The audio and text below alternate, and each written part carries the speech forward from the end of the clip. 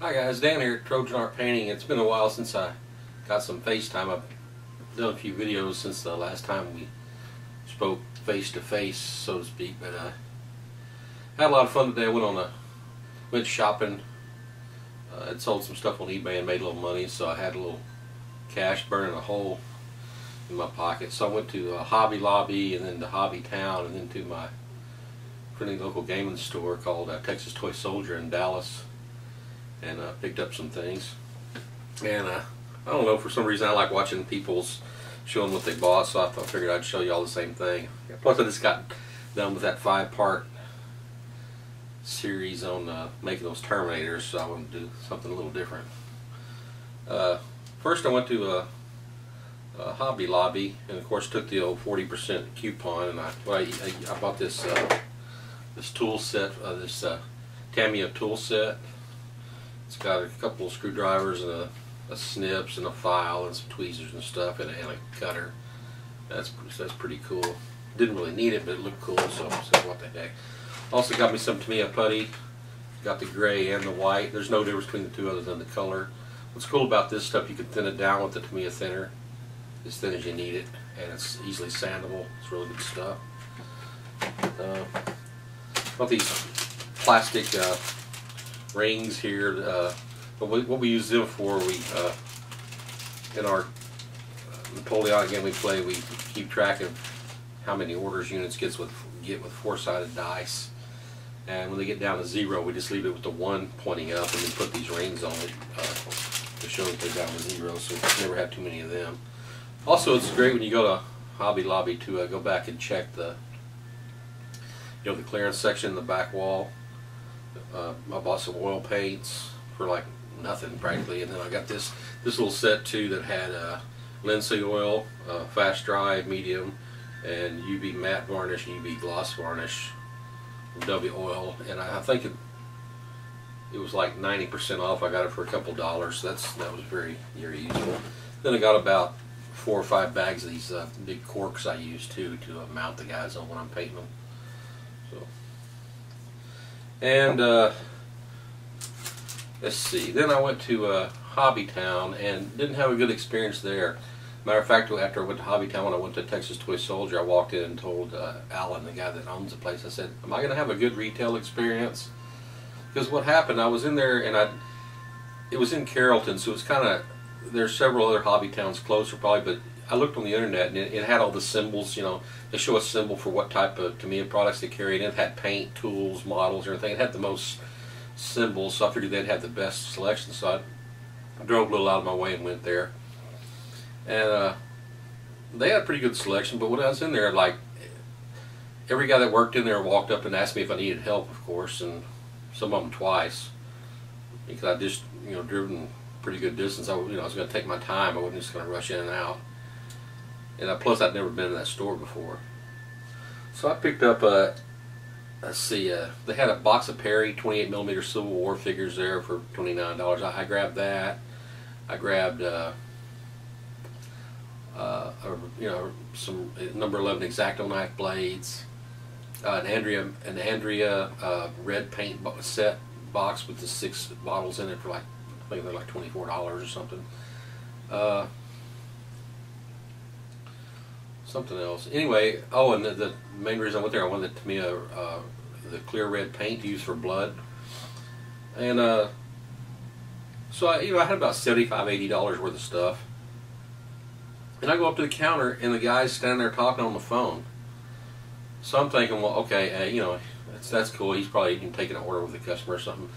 But then it got to be a minute, 2 minutes, and he's like turning his back on me, and I'm thinking, well, one, he could call one of those other guys up here to help me, or 2, couldn't he ring me up and talk at the same time, or at least not turn his back, or at least he could say hang on or something. Anyway, this went on for several more minutes, and finally I just left all this stuff sitting on the counter and walked out. I was like, man, I don't need this crap.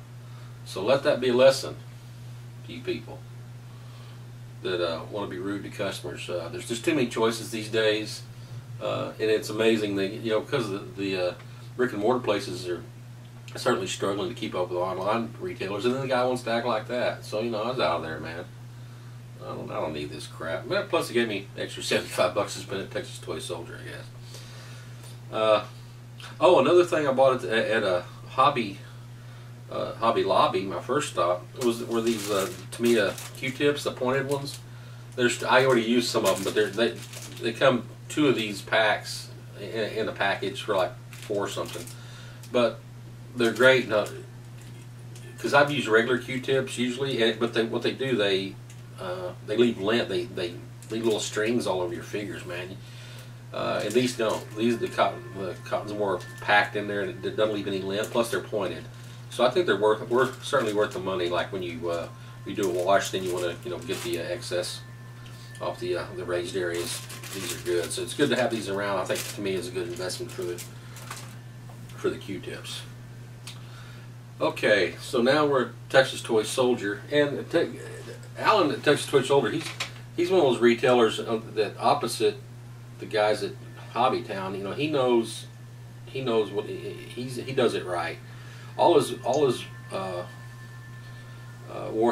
40K, all his GW stuff, and his War Machine stuff, and his Battlefront stuff's 25% off. Plus, you can go in there. I've gone in there several times and said, "Hey, man," he has a clearance wall too. But also, I've gone, "Hey, man, you got anything in here that's been around a while you just want to get rid of?" And he'll say, "Yeah," and he'll just point it out. And he did that again today, so worked out pretty cool. But anyway, here's what I got. I got the Chaos Marines Codex, of course. Already flipped through it, pretty cool. I don't know if this Malifaux Lazarus, I didn't get him there. He's just kind of sitting there because he's going to be my next project, actually. I got him at a place called Area 51 in Grapevine. By the way, Area 51's cool. He had a real small store for a long time. It's getting crowded, especially with the Magic players. And what he did, he moved across the street to a big, huge store, man. It looks like a bingo parlor. There's so many tables lined up in there. So, good luck to the guys at Area 51. You can look at them online, too. And anybody that lives in the area, you should go and visit those guys at Area 51. And they don't really compete with Alan at Texas Toy Soldier either, because it's pretty good. These guys carry Malifaux, and they don't carry any GW stuff. They do a lot of Magic stuff, but they carry paint supplies and Malifaux, and Drop Zone Commander, and Flames of War stuff too. But anyway, real nice guys, and then they also will help you out if you say, hey, you had anything sitting around a while. That's what I love about those guys. So anybody complains about the high prices, the GW stuff, man, you just got to look around. Don't go online and pay retail prices. That's just, or going to a GW store and pay retail prices. That's silly. Silly. You're being silly. Okay. So anyway, back at Alan at Texas Toy Soldier. So I walked in, like I said, man, am I going to have a positive retail experience? He's like, oh, hi, Dan. A real friendly guy. Stopped what he was doing, And I said, well, I'm going to pick. I know some of the stuff I'm going to pick up, but what else, you got? And I did what I explained to you a minute ago. I said, what do you got you're trying to get rid of? So I got this War Machine Cador Man of War, and I know he's metal, but I mean, he was like less than wholesale. I took the price tags off already, so I don't remember what it was, but that don't really matter at all anyway, I guess.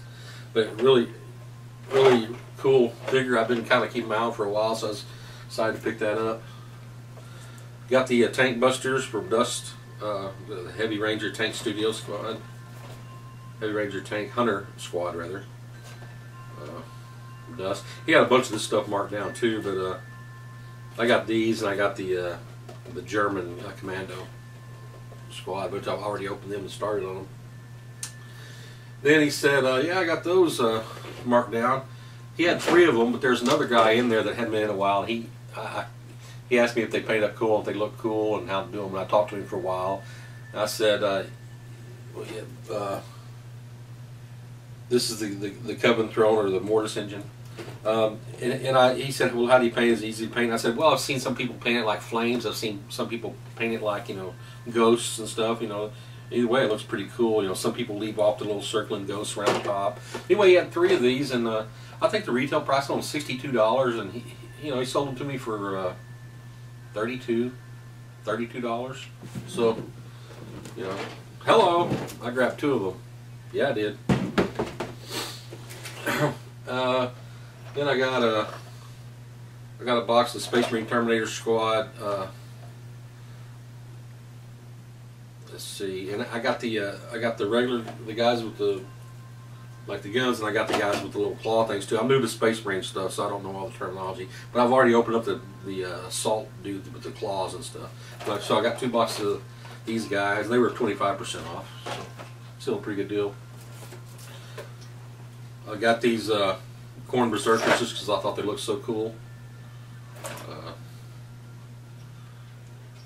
I don't know. I was thinking maybe painting them up as Emperor's Children or something, but we'll see. Those were 25% off. Got this guy. I think this Storm Strider, Signar Storm Strider War Machine. I got him for like less than half. I think it was $80 or something, 82. I don't know, and I got it for like 40. So, you know, he was wanting to get rid of it, and so I grabbed it. What the heck? Oh, here's those other guys that I already opened up. Yeah, Terminator Assault Squad. Yeah, pick them up. But I opened them up to use the little Terminator symbols on the Storm Giants guys. To put them on that piece right here. Stuck them on there to give them a little extra decoration. Oh, got my Micromark catalog in the mail today. If you don't get a Micromark catalog in the mail, you are not a serious hobbyist. No, just kidding. But the really cool tools in this thing. I would recommend getting their steel scraper out of here, so you're not for cleaning up mold lines. And this all kind of neat little hand tools. Might be preaching to the choir there, but anyway. Oh, picked up Wargames Illustrated. This is the special 300th edition. No, yeah, 300th edition, 25-year anniversary, both. So it's like double thickness, and barely started plowing my way through it, but you know, that's pretty cool. 2 cans of Army Painter. I got Ultramarine Blue and what, Demonic Yellow. So I probably have 12 or 15 cans of this stuff done great. You know, this stuff goes on smooth. It dries flat. It dries quick. I mean, it's like $12 a can or something I get from Alan, but at Texas Toy Soldier. But man, you know, after this stuff dries, you can't tell the difference between this and airbrush. It really goes on smooth and flat. It's really nice. I love using that stuff. Then I picked up these. I don't paint 15s anymore. It's because my eyes are too bad. I guess I can still paint them. I use a drop magnifier, so I guess I can still paint them. But then once I paint them, I can't really enjoy them on the table because I put them out there and can't see them that good. So I like playing with something I can see. But anyway, I picked these up because he had them for, you know, these are Essex Miniatures camps. It's Camp 2. I think it's, I don't know what type it is. But anyway, he had them for practically giving them away a couple dollars each. So I grabbed them. Might be fun painting something that small again. Maybe I'll just paint it and sell it on eBay. I don't know if there's a market for them or not. Then I already got one box of these still sealed. I own the blood box, but hey, saved the 75 bucks at from not buying the stuff at Hobby Town, and you know, with Alan's discount, this is right at that mark. So picked up another box of this, and I already bought one box of Dark Vengeance, and I want to use the Chaos Marines out of it, and also the Hellbrute and a few other things. And I'll probably just sell the Cultists and the Dark Angels and stuff on eBay, or just paint them up and sell them. But anyway, wanted to get another box of this, but you know, sometimes you get carried away. Hello, bought 2 boxes. So now I got 3 boxes of these. I guess that's about it for my, oh, and also at Hobby Lobby, you know, they always have stuff you can, don't ever go into Hobby Lobby without printing out the 40% off discount coupon online. You go to you just go to their website, their Hobby Lobby website. You click on in-store specials, then the 40% coupon will click print out, and it will pop up. You print it out, you know, cut it out, put it in your wallet, and go down there, and anything you want to, any one item per day you want, doesn't matter what the price of it is. If it's not on clearance or on sale, you get 40% off.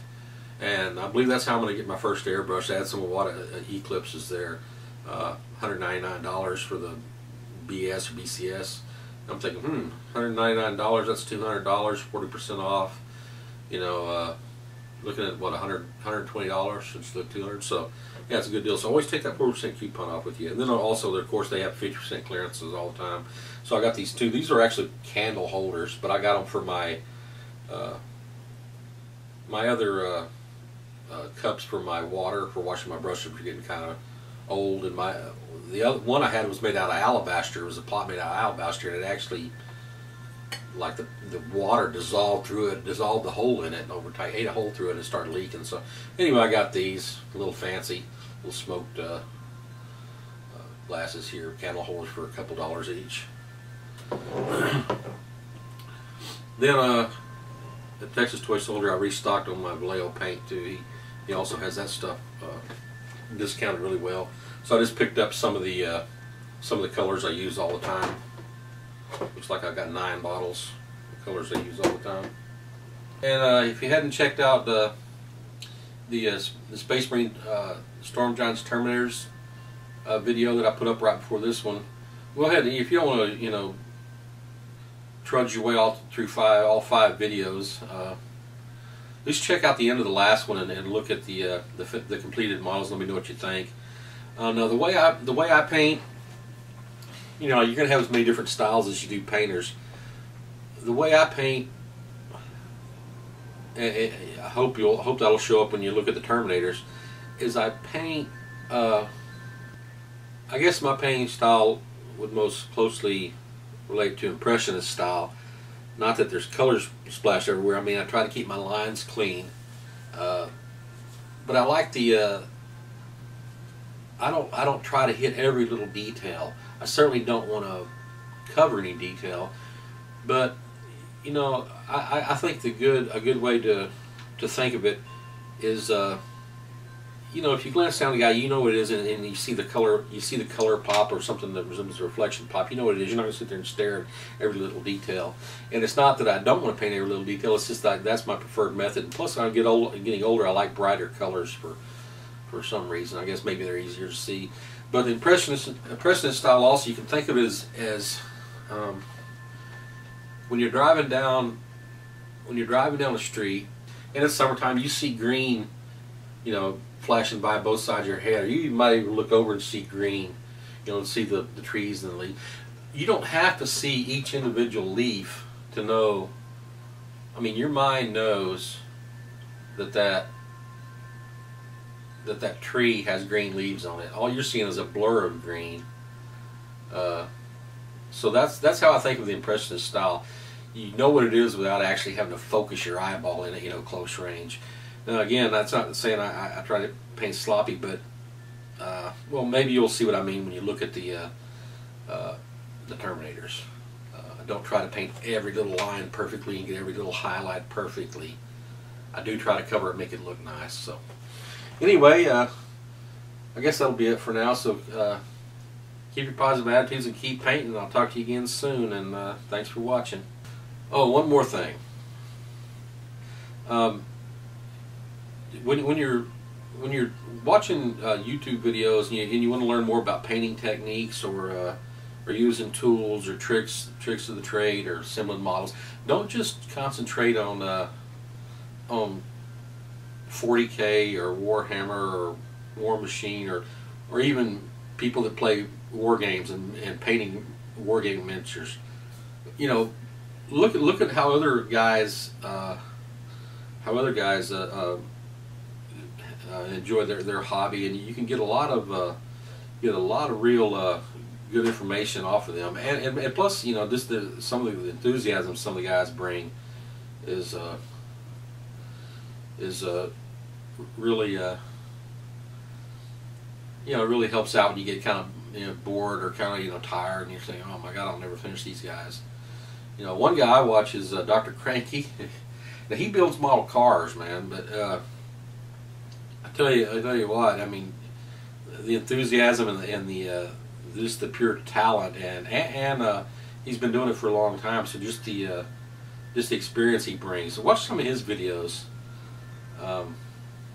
and you know his channel is like Damn Cranky 666.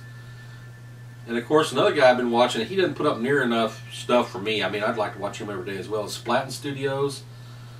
He put up an Infinity figure today, man. His Chaos Dwarves were really beautiful. And then today he put up an Infinity figure, and I watched that thing a couple times. So now I'm bothering him. Hey, get a better camera. You know, I want to see your stuff. I want to see your stuff in more detail. You know, it's because he paints so well. Okay, now I am done. So I'll talk to you guys later.